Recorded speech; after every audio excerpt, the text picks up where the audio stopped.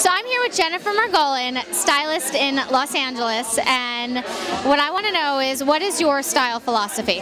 My style philosophy is start with a great basic wardrobe and accessorize the hell out of it. Accessories are the best thing because they can be so trendy and you can pick up new trends easily, but if you have a great basic wardrobe, you always have something to start with. And what is your #1 favorite accessory? Probably the red soles. I'm addicted. Jennifer is addicted to the red soles because she has a fashion blog that she does on the side, aside from being a stylist, and that's called redsolediary.com. What's your website so everyone can find you when they need an amazing stylist? She's brilliant. JenniferMargolin.com. It's Margolin.